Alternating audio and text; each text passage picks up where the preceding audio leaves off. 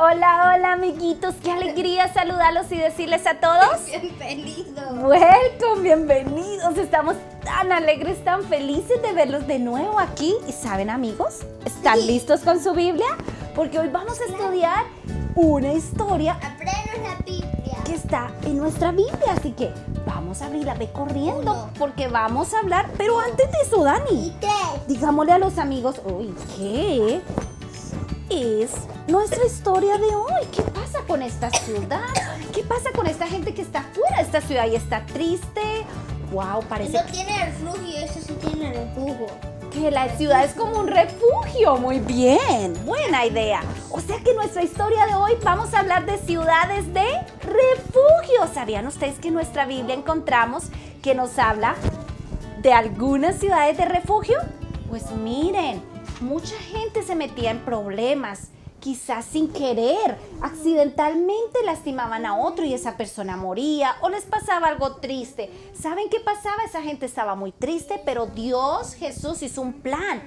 Él dijo que hicieran unas ciudades de refugio a las afueras de la ciudad de Israel. Por eso esta gente está aquí buscando este letrero, este sign que dice ciudad de refugio. Y una vez lo encuentren, van a correr a buscar una ciudad porque ellos están en problemas. ¿Puedes abrir la ciudad, Daniel? Así que, Daniel y amigos, vamos a abrir nuestra ciudad de refugio y vamos a entrar esos personajes que vienen corriendo. Ellos venían corriendo y una vez estaban adentro, ahora estaban como felices, amiguitos. Ahora están felices porque acá están seguros. Vamos a cerrar la ciudad. Y ahora ya nadie podía vengarse ni hacerles daño porque ellos quedaban seguros allí, ¿dónde? En la ciudad de refugio, amiguitos. ¡Qué hermosa! Ay, lo vamos a ver luego en nuestra historia que nos lo va a contar un personaje que tuvo una situación muy difícil. Así que, ¿están listos con su Biblia? Sí. Vamos, alístenla para estudiar el versículo. ¿Estamos listos para abrir nuestra Biblia? Vamos. A las 2 Y a las 3. Y nuestro versículo está en Juan 14:3. Y dice así, vamos a repetir todos. Despacio, Dani, para que todos puedan alcanzar a repetirlo. ¿Listos? Vamos con la primera parte. Dice así. En la casa de mi padre hay muchos lugares. ¿Vamos a repetirlo? Vamos. En la casa de mi padre hay muchos lugares donde vivir. Si no fuera así, yo no les hubiera dicho que voy a prepararles un lugar. Juan 14:2. ¿Quién va a prepararnos un lugar? Jesús, amigos. Qué hermoso saber que Jesús nos está preparando un hermoso lugar.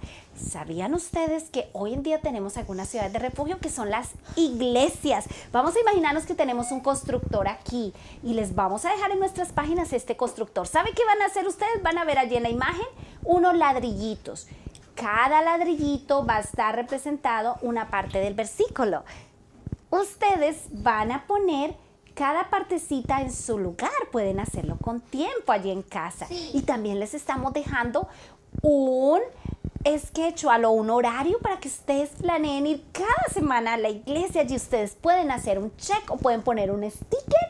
Cada vez que ustedes vayan a la iglesia pueden planear qué hay que alistar, qué hay que hacer y qué actividad van a hacer en la iglesia. Qué hermoso será eso. Muy bien, amigos. Así que les invitamos a que hagan esto. Sí. Y a que se preparen, porque después de la historia vamos a jugar. ¿Con qué vamos a jugar? ¿Con globos o con balones suaves? Así que alístense y estamos ahora ready, listos para la historia. Hola amigos, hoy les voy a contar una historia y les voy a hablar de las ciudades de refugio y cómo me salvaron mi vida. Amigos, hace muchísimo tiempo yo era un simple granjero y estaba planeando construir una casa, pero yo invité a mi vecino para que me ayudara a construir esa casa. Así que estábamos cortando árboles con estas hachas, cuando de repente la cabeza de mi hacha voló en el aire y ¡boom! Le pegó a mi vecino en la cara y lo mató. Obviamente era un accidente, pero aún así las leyes en ese tiempo decían vida por vida. Entonces significaba que aunque fue un accidente que lo maté, aún así de pronto podía morir hasta. Entonces yo recordé que Moisés, antes de morir, Dios le había indicado que hiciera un circuito de ciudades de refugio, por si alguien se ha equivocado accidentalmente o ha matado a alguien o ha lastimado a alguien accidentalmente, puede ir en esa ciudad y pueden estar libres y no van a tener que tener consecuencias de sus acciones accidentales. Así que yo recordé eso inmediatamente, comencé a correr, porque yo no quería que los familiares míos y del vecino vinieran y encontraran el vecino muerto y después me cogieran y me mataran. Entonces yo comencé a correr y comencé a mirar esos letreros que antes no notaba y seguí corriendo. Miré atrás por si alguien venía y no venía nada, así que seguí corriendo. Necesitaba llegar a esta ciudad de refugio antes que me encontraran. Así que cuando estaba corriendo y miré atrás, vi a alguien a la distancia corriendo. Así que me apresuré más rápido y seguí corriendo. Y ya comencé a ver las murallas de la ciudad. Y así yo seguí corriendo con más motivo.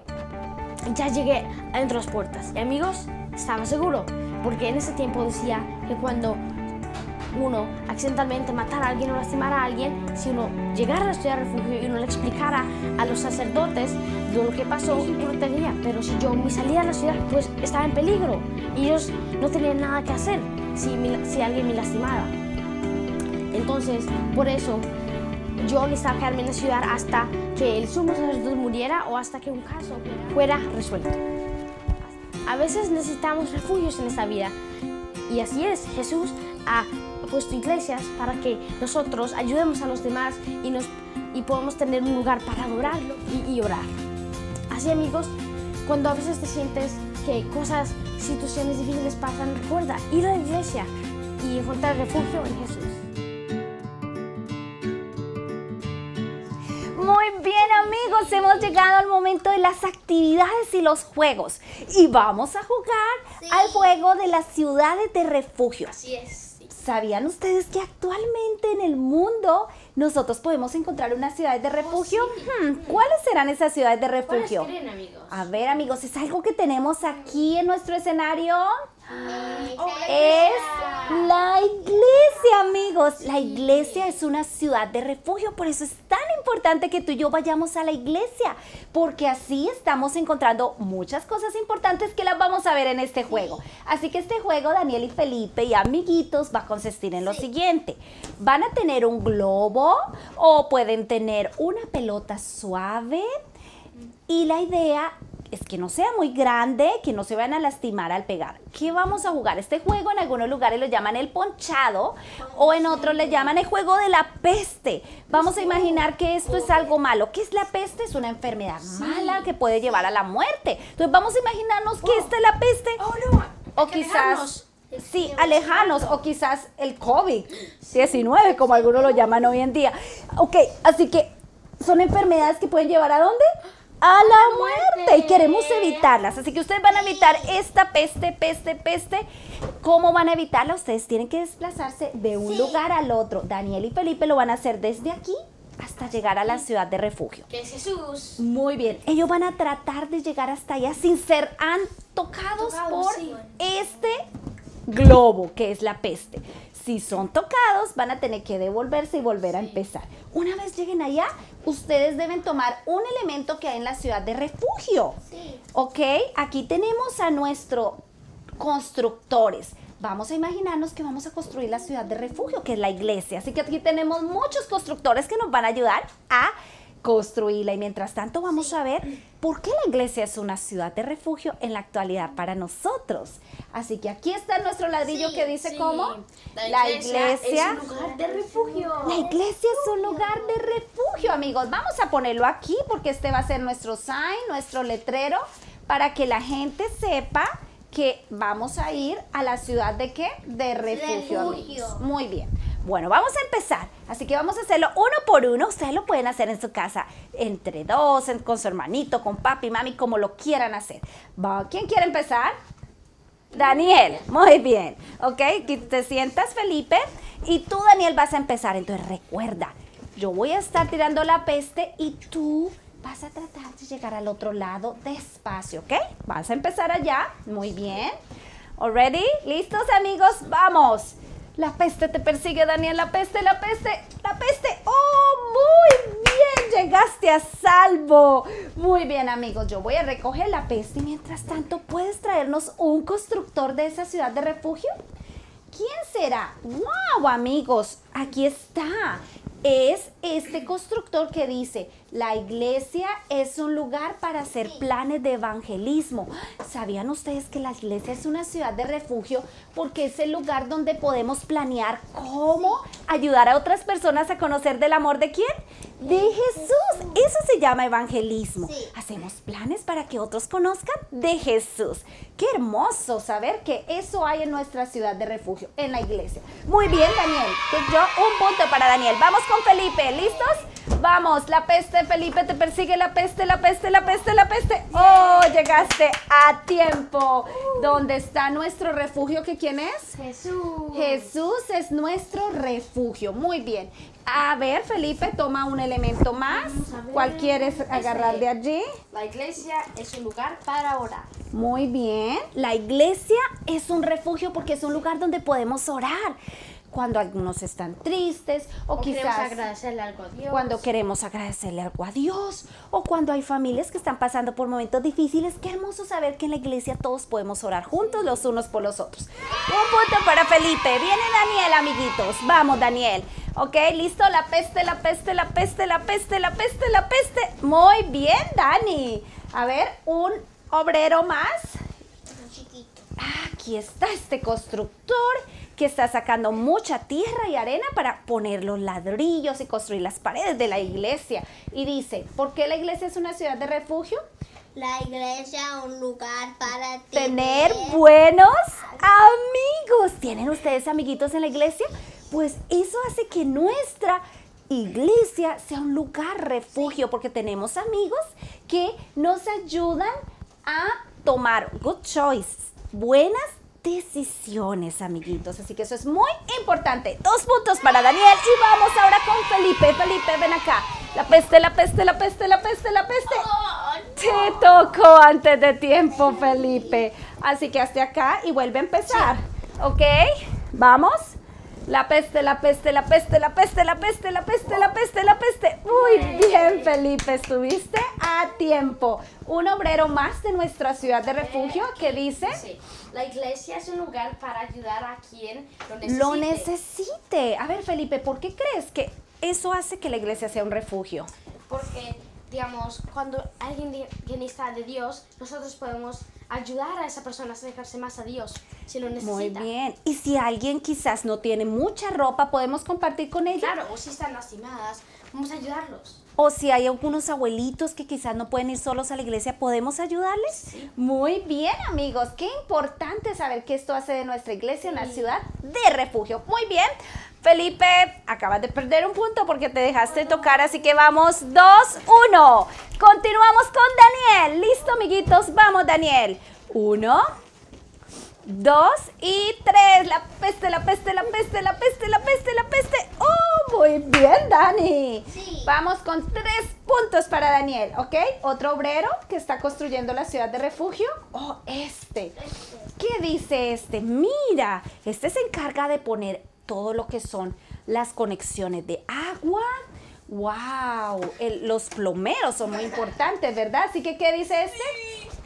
La iglesia es una ciudad de refugio porque es un lugar ¿para qué? Para compartir. Qué lindo saber que en la iglesia tú y yo podemos compartir. ¿Qué podemos compartir en la iglesia? A ver. El amor de Dios. Muy bien dicho, Daniel. Ok, y vamos con 2 puntos más. Así que vamos, tú 3 y Daniel, Felipe 1. Ven, Dani, Felipe. Vamos. Ánimo. La peste, la peste, la peste, la peste, la peste. Wow, muy bien. Ya estaba seguro. Ya estaba seguro, Felipe. Así que tráenos un obrero que dice... La iglesia es un lugar para ayudarnos unos a otros. Muy bien, podemos ayudarnos tanto económicamente muchas veces, como a suplir las necesidades de los unos con los otros. También ayudarnos cuando alguien está triste, podremos ayudarlos. Animarlos. Sí, animarlos para que se sienta mejor. O cuando alguien está enfermo, podemos visitarlo. Muy bien, eso hace de la iglesia una ciudad de refugio. Muy bien, Felipe. Vamos con el último punto para Daniel. Así que llevamos 2, 3. Vamos, Daniel. La peste, la peste, la peste. Ops, Daniel fue muy rápido, amigos.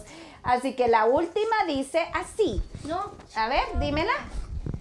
La iglesia, un lugar para escuchar a la palabra de Dios y ponerla en práctica. Oh, la iglesia es un lugar donde escuchamos la palabra de Dios y también aprendemos de ella y podemos ponerla en práctica. Allí nos muestran cómo hacer para ponerla en práctica. Así que, amiguitos, vamos a abrir nuestra iglesia y vamos a ver qué hay por dentro.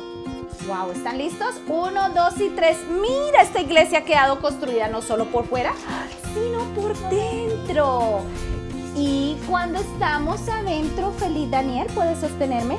Nosotros vamos a recordar que vamos a la iglesia y que esto es un lugar de refugio. Y vamos a la iglesia, ¿a qué, Daniel? A estudiar la Biblia, la palabra de Dios. Y ustedes, amiguitos, recuerden ir constantemente a la iglesia. Así que aquí vamos a poner a Sarita, quien está dentro de la iglesia. Ella ha venido a orar, a cantar, a leer su Biblia y ayudarse los unos a los otros.